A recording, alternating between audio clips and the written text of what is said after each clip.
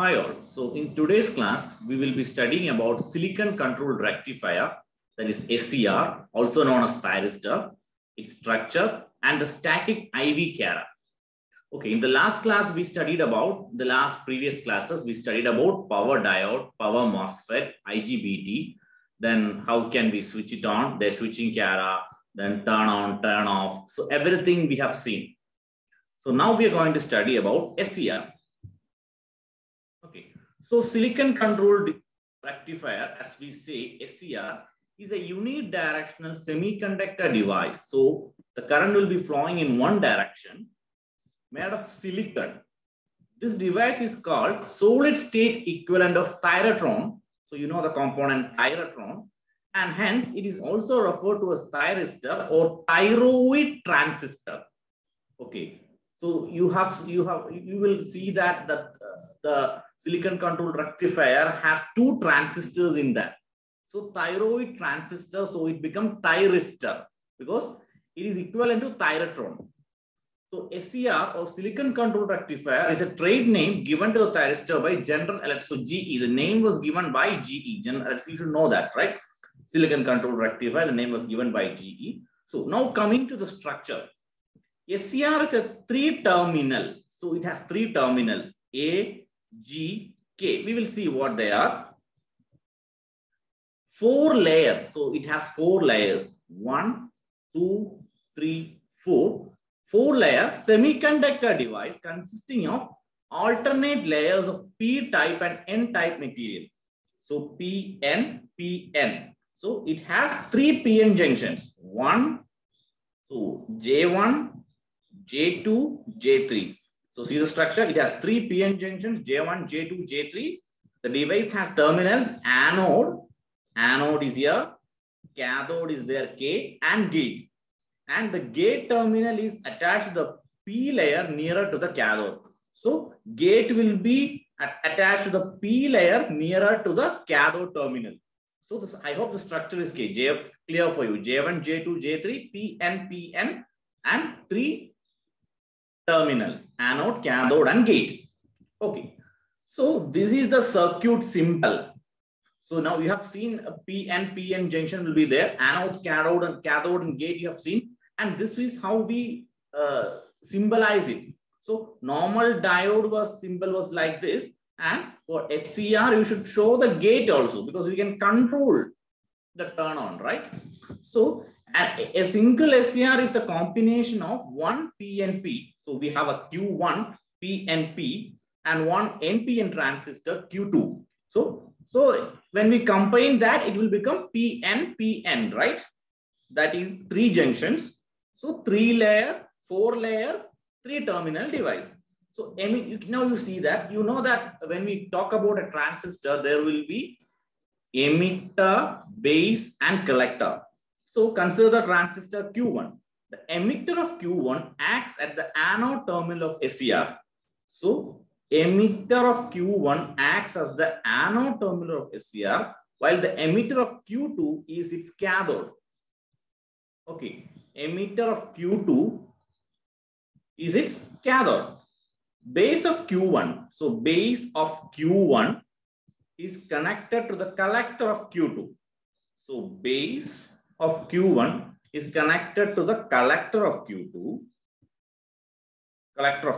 And collector of Q1. So collector of Q1 is connected to the collector of Q2. So sorry, base of Q1 is connected to the collector of Q2. Base of Q1 is connected to the collector of Q2. And collector of Q1 is connected to the base of Q2.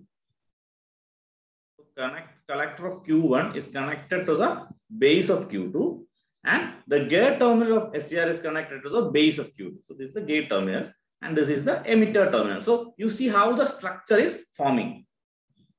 So emitter of Q1 will be there, will be the anode, and base of Q1 and collector of Q2 will be same.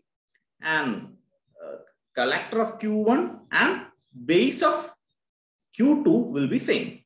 And N-type emitter will be the cathode. So that's how we are forming PN. So this is 2 transistor. This is actually the two transistor analogy, which we'll be studying in detail. Now we will study about the static IV characteristic of SCR.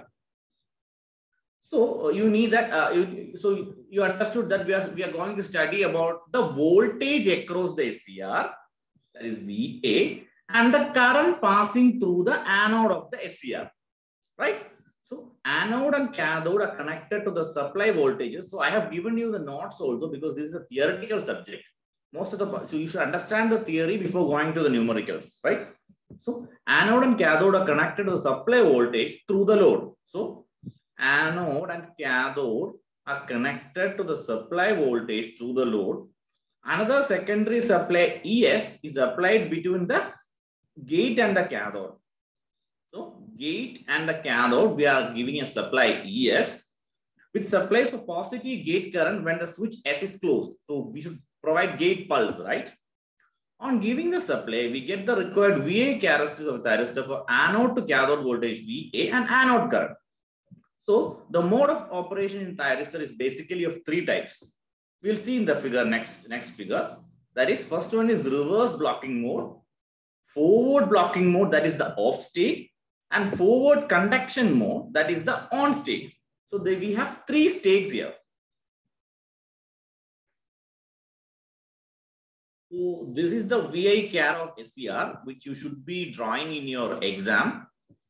So you can see here that it is a plot against anode voltage across the, not anode voltage across the SCR, VA, and the current passing through it. So you can see that we have a reverse blocking mode, just like I told you, then a forward blocking mode, and then a forward conduction mode. So reverse blocking, forward blocking, and forward conduction mode. And then we will see everything in detail. And VBO is there, which is the forward breakover voltage. And then we have VBR, which is the reverse breakover voltage. And then IG is the gate current that we are supplying. We will see everything in detail. So first one is the forward blocking mode. So you can see this is the forward blocking mode. So a very small amount of anode current is flowing. So, but there is no gate pulse. So positive voltage is applied to the anode and the negative voltage applied to the cathode. So positive voltage applied to the anode and negative voltage is applied to the cathode. No pulse applied to the gate. So we are not giving any gate pulse. It will be kept in the open state. Once the voltage is applied, you know that J1 and J3 will be forward biased, positive to positive, negative to negative.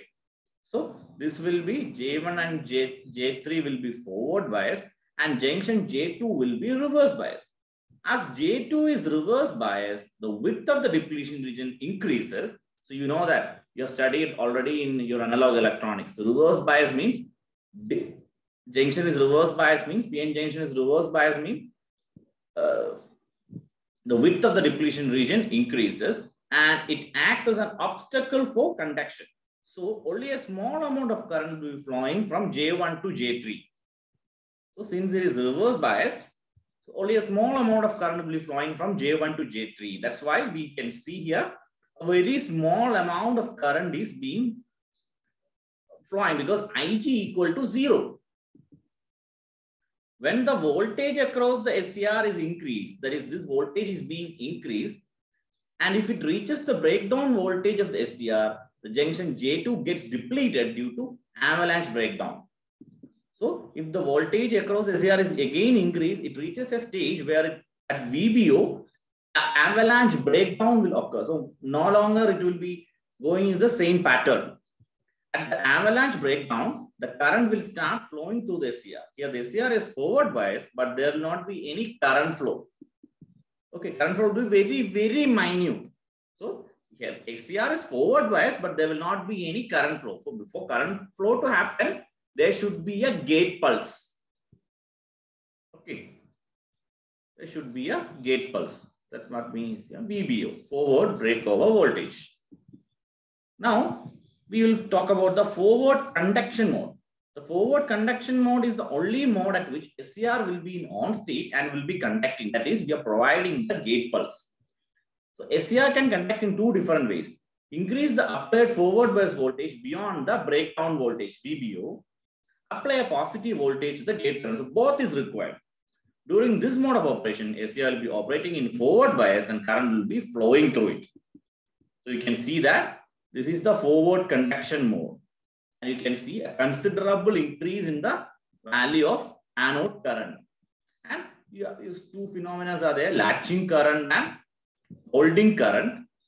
So that also we will see what is it. I will be explaining.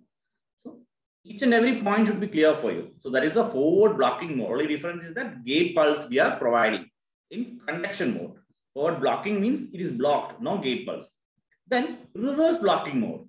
Again, in reverse blocking mode, the positive voltage is applied to the cathode. So reverse is happening, positive to the cathode and negative to the anode.